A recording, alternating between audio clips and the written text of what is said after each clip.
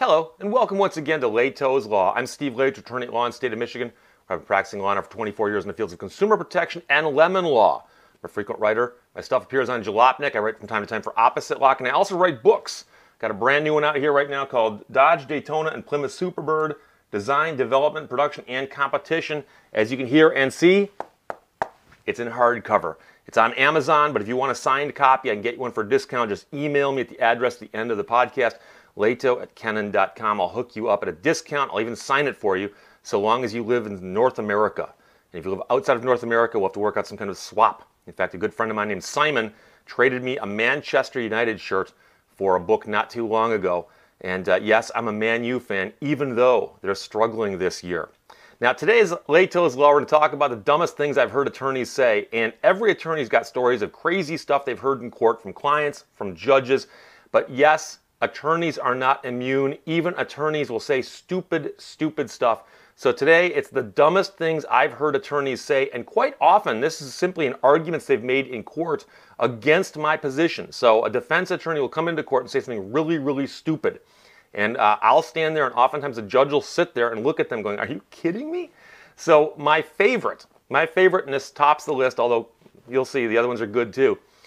There was an attorney who represented one of the big three automobile manufacturers. And the big three, of course, are Ford, GM, and Chrysler. I won't tell you which one because I don't want to embarrass them. But one of the big three manufacturers had an attorney who would routinely come into court and say, and this is an exact quote, she would say, Your Honor, my client is not a manufacturer under the Lemon Law.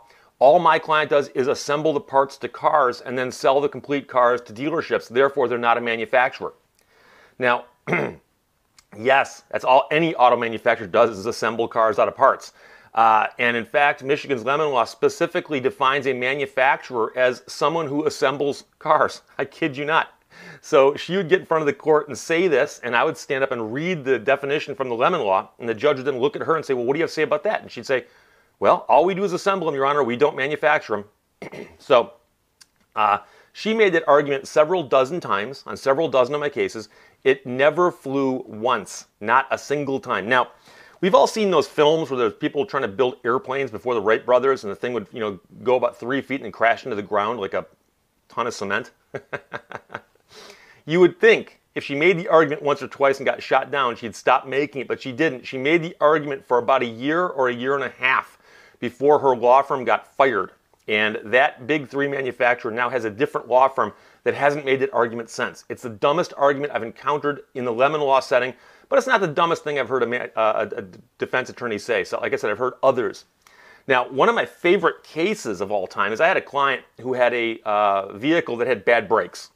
And this was a foreign car company. This is one of the car companies that don't sue as often. And, I'm in southeastern Michigan. The bulk of my cases are American car companies. It's not because they make cheaper cars. It's because they have a larger market share, okay? And once in a while, I get a Volkswagen or a Honda or whatever in my office. And this is one of those vehicles. The vehicle's got bad brakes. My client goes, it's the weirdest thing.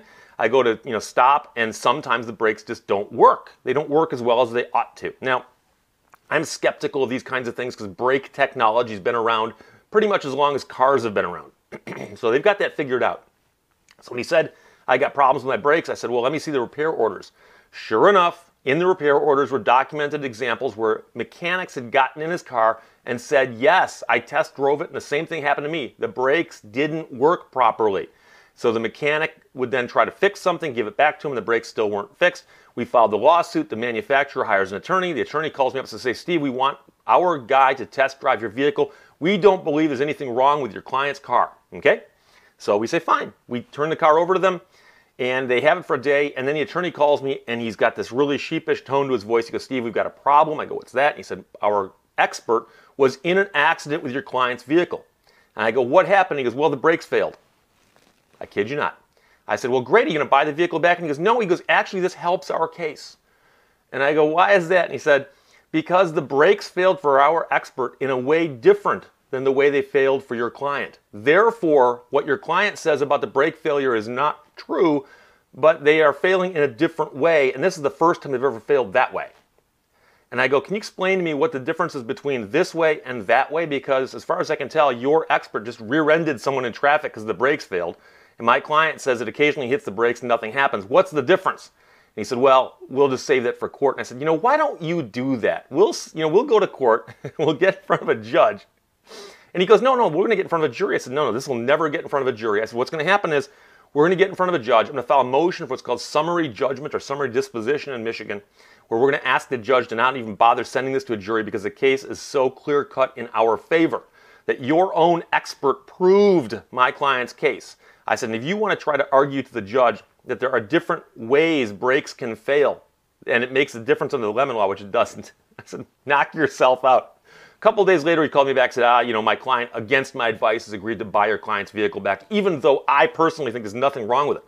I said, wait, but your expert crashed it when the brakes failed. How can there be nothing wrong? He said, well, something's wrong with it, but that's the first time that's happened. Your client had a different problem we fixed, but then my expert discovered another problem with it. I said, well, I'm just glad your client didn't kill somebody in my client's car when he discovered the problem with the vehicle. Now, getting back to the client of mine who had the vehicle built by one of the big three manufacturers, and the attorney for that manufacturer said, well, we just assemble the cars, we don't actually make them.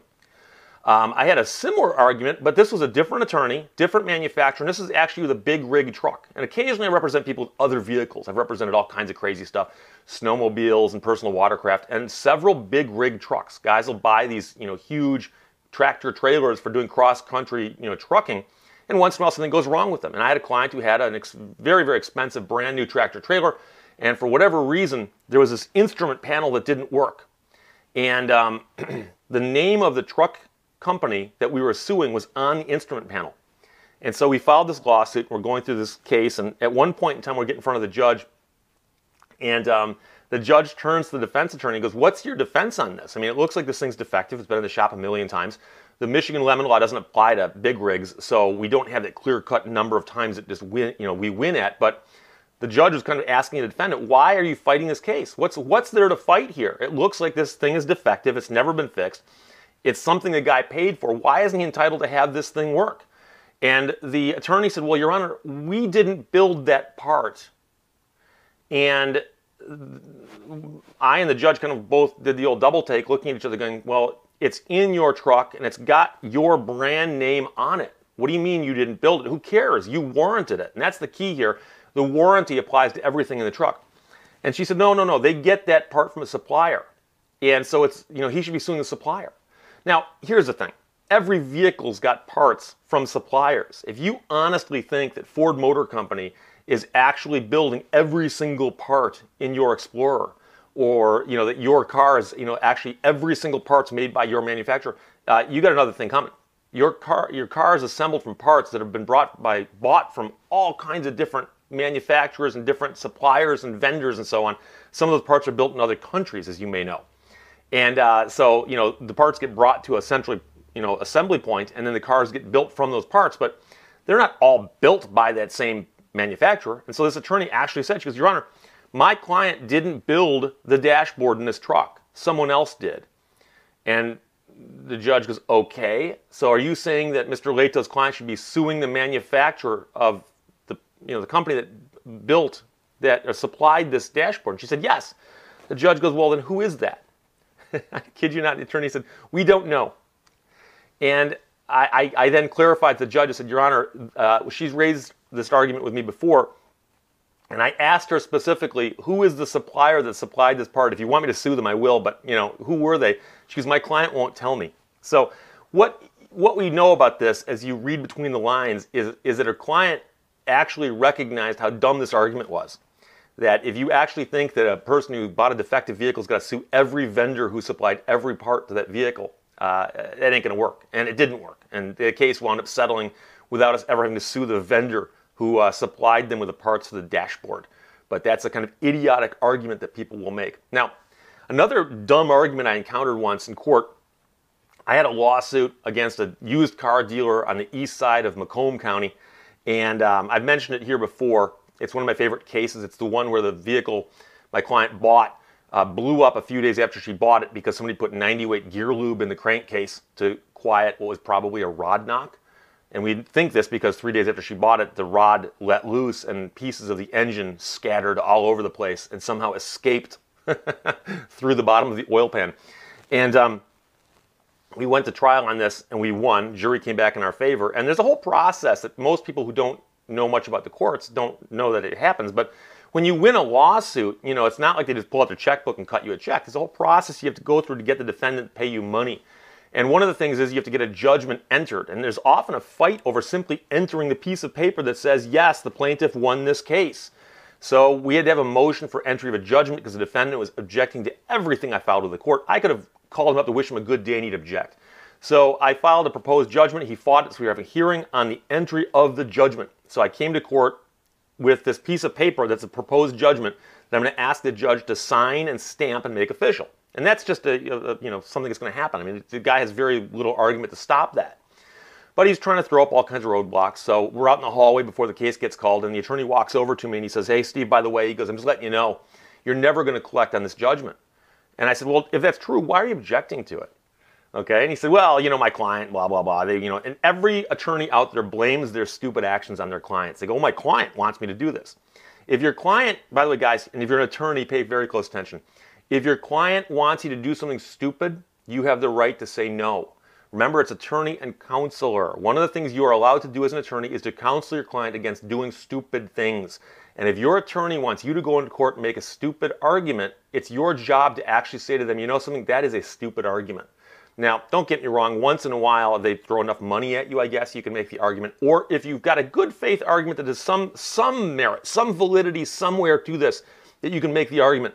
But the idea, for instance, that we don't build cars, we just assemble them, or we don't know who provided us that piece, but you should go sue the vendor. Those are such idiotic arguments. You couldn't pay me enough money to go into court and make them. I would refuse. I'd actually tell you, I'm sorry, I won't do that. If you want an attorney to do that, go find someone else, pay them, okay? But, you know, trust me, you want good legal help, sometimes they're going to stop you from making dumb arguments. So the attorney says to me, he says, well, Steve, he goes, here's the deal. You're never going to collect on this judgment. And I said, why is that? And he said, this morning, I advised my client to go back to the car dealership. Remember, this is a lawsuit against the car dealership. And he said, and as you know, you're going to get a judgment against the dealership, not him personally. And I said, I understand that. And he said, well, I've advised my client to go back to the car dealership and put sticky notes on every single car on the lot saying, this car now belongs to Corporation X. And he goes, and I've just, this morning, filed the paperwork with Lansing creating this second corporation. So this morning, my client is at the dealership. You can go there right now. I said, well, dude, I'm in court. I'm not going to leave court to go see what your client's doing at the dealership. He goes, no, go. You should go there right now. And I said, no, I'm not going there right now. He said, well, he's putting sticky notes on every single car and all the furniture in the office will have a sticky note saying, this chair, this fax machine, this coffee machine now belongs to Corporation X. And your judgment is against defendant. It's not against Corporation X. And he said, so the fact that all of our assets have now been transferred over to this other entity, when you get your judgment, it's worthless because the entity you got the judgment against is uncollectible. And what's interesting about this is this guy actually practiced business law. If you went to his website today, it says that, you know, here's my name. My specialty is business law. And I looked at that guy and I said, I'm curious. In Michigan, can I transfer ownership of a car with a sticky note? Is that legal? Does the Secretary of State's office on their website say, one way to transfer ownership of a vehicle is to put a sticky note on it and say it belongs to someone else? And he said, well, you know, we're not talking about titling for, you know, the Secretary of State's purposes. We're talking about assets here. And I said, yeah, and the assets are automobiles. And right now, if I call Lansing and run the, you know, VINs of every single vehicle in that lot, they're all going to come back as being owned by the defendant corporation that I'm suing, right? And he said, well, we're going to fight you on that because he goes, those, you know, all those sticky notes we're placing, those indicate a transfer of ownership to a second corporate entity. And I said, okay, well, we'll see about that. One of the things that I also mentioned to him is the fact that all car dealers in Michigan have to carry bonds, and they're bonded. And so when you sue somebody, if they get rid of all their assets somehow, if they did it properly, you can still attack the bond. But number two, of course, sticky notes don't transfer ownership. About half an hour later, we walked out of court. I had a signed and stamped and true copy of a judgment entered by that court, signed by that judge. And I handed it, of course, to the defense attorney. I said, here you go. You got 28 days to pay that. Otherwise, I'm going to go there and start snagging vehicles, and I don't care if they got sticky notes on them or not. And a short while later, the attorney called me up and said, well, against my advice, my clients agreed to pay you. And they paid me with certified funds. And that was the end of that case. And I was dying to get into court and have the argument with a judge and say, by the way, the sticky notes are just idiotic. I mean, come on. Transfer ownership of the vehicles via sticky note. And then finally, and this is one of those things where you really aren't sure if somebody is messing with you or they're just being stupid on purpose. And you know, people who are stupid on purpose really annoy me. If you're stupid legitimately, you actually are stupid, you're medically stupid, or whatever reason you're actually stupid, okay, or you don't understand something, that's fine. There are people out there, you know, no one's an expert on everything, okay? I'll tell you the stuff I don't know. You know, I know very little about many topics. I just avoid those topics. And if I need to know about them, I go find an expert who knows about them, okay? But when people are just stupid, they just say something stupid, okay? You have to look at them and go, well, what's wrong with you? So I had a case up in Marquette, Michigan, okay? And my office is in Oakland County. And Marquette and Oakland County are about 9 hours apart by car if you're driving really fast. And when we filed the case up in Marquette, I was expecting the case to settle because it was a slam dunk. And it did eventually settle, but the defense attorneys decided to make us jump through some hoops because they'll often say, hey, let's make it painful for the plaintiff. So we'll drag him to court a couple times. And so this judge called us up and said, would you guys, I see that you're both, the defense attorney is also out of Wayne County. The judge goes, would you guys want to do this pretrial conference by phone? It seems like that would be a very easy thing for you guys to do, pretrial conference by phone. I said, I'd love to. The other attorney said, nope, Your Honor, we want to come to court. Judge said, really, why? And the attorney says, well, you know, my client likes me to go into court and, you know, get to see the judge face to face and get a lay of the land and how the courtroom looks and so on. And I think we're entitled to that. And the judge said, well, I guess I can't force you guys to do it by phone, so I guess you guys got to be here. I said, well, Your Honor, I plan on driving up. Can we make it for the early afternoon? The judge said, sure, we'll have your hearing be the first one after lunch one day. So you just got to be here by 1 o'clock. And I said, I can do that. So that morning I got up real early, slapped on my suit, jumped in my vehicle, and headed north on I-75 and floored it. And I rolled into the parking lot of the courthouse about 5 minutes before the hearing, got out of my vehicle, put on my suit jacket, grabbed my briefcase, walked into the courthouse in Marquette. And by the way, if you ever see the movie Anatomy of a Murder, portions of it were shot in the Marquette County Courthouse, beautiful courthouse. They've kept the courtroom exactly as it was in the movie. It's worth a visit. So anyways, go into the courthouse, talk to the judge for a few minutes along with the opposing counsel. The judge does the pretrial conference. We're done in like 3 minutes. And we're making small talk. And then out of the blue, the other attorney says, well, Your Honor, you know, he didn't drive up today. And I think it's disingenuous of the fact that, that he, you know, asked for this hearing to be in the afternoon because we could have done it this morning since he flew in. And I'm baffled by this because I don't know this attorney well enough for her to be accusing me of lying to a judge, falsely accusing me. And I looked at her and I looked at the judge and I said, Your Honor, my vehicle's in the parking lot right outside the door. We can all go out and look at it, okay? If she doesn't think that I drove up this morning, then, you know, she's incorrect. And she turned to the judge and she goes, Your Honor, we don't know whose car that is. And I said, I can show you a registration that matches the license plate that's in my wallet that shows you that it's my vehicle. And the judge said, no, guys, I don't care how you got here. We're here, we're done, go home.